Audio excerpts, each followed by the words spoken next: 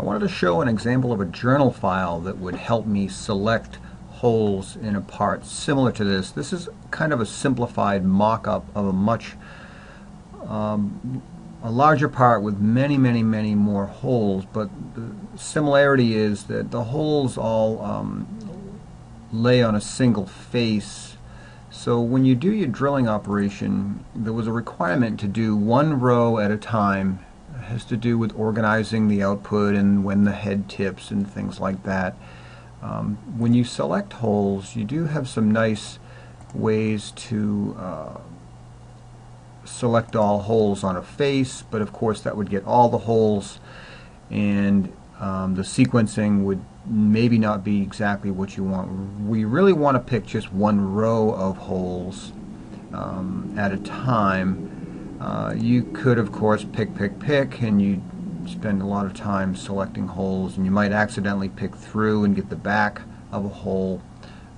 Fencing also, you might accidentally get the back of a hole. So here's a little journal file that I think is pretty cool. Give you an example of how it works first of all, and really what it's going to do is it's going to kind of attribute these holes. It's going to assign a name to a row of holes. So the requirement is the journal wants an edge, so I pick an edge of one hole, and then I pick the face that all the other holes lie on, the entry point you could say. And then when we run the journal, it uses those selections, and it's going to ask me just to give that row a name. I'll call it R1, and it's going to go look around on that face for other holes that it creates a range box around each hole and compares the Z position of the selected hole to all the other holes on the face. So it attributes only the holes in that Z row. So if you highlight an edge and then do information object, you'll see that the name is actually R1 versus if I pick another hole, the ID is just some random number that the software generates. So then we can take advantage of this when we do our drilling. You can do select, and you can use class selection and type my R1, and then it goes ahead and grabs all of those holes in that row. It's kind of an interesting use of a journal file. It didn't really take too long to create. I might hit OK, because then you could do optimize, shortest path, OK, and generate that. And you see we just get that one row of holes. Now, if we go and take a little look at the journal file, you see it's really not too long. It's just a little more than 100 lines of code. A lot of it's boilerplate.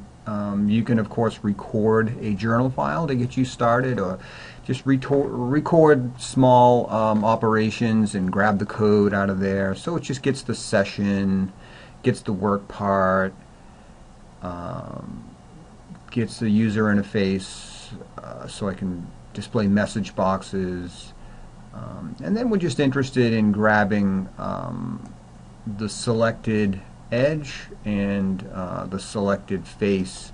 Not a whole lot of error checking in here, but we just do want to catch a couple of things that if the user forgets to select an edge and then a face in that particular order. So we grab some information off the hole. Now that was a little bit tricky. In the API documentation, you'll see that there is these user UF session model ask face data. So that is actually getting geometry information off each hole, and I broke these into functions just to make them a little more modular. And this determines a hole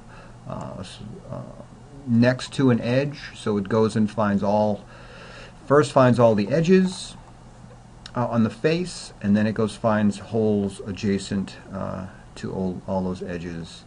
And really it just sets a name to whatever the name is that the user specified. So kind of interesting, thought I'd share.